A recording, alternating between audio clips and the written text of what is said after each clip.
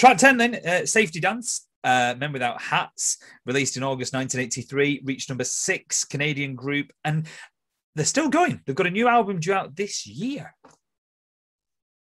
Yeah, you've taken everything I was going to say. Yeah, not quite a one-hit wonder. So yeah, as you said, they had 2 hits. The second top 40 hit was in 1987. I'd not heard of it. I probably didn't hear this song at the time. It was probably from years later listening to electronic music compilations that I sort of first became aware of it. But it's a good track. It's an interesting track. It's quirky. I mean, a lot of the things in the 80s were about novelty records. So we had the Spitting Images and the Star Trek in the Firms. And whilst not in that same sort of element as those tracks later in the decade, this kind of fits into that in a bit.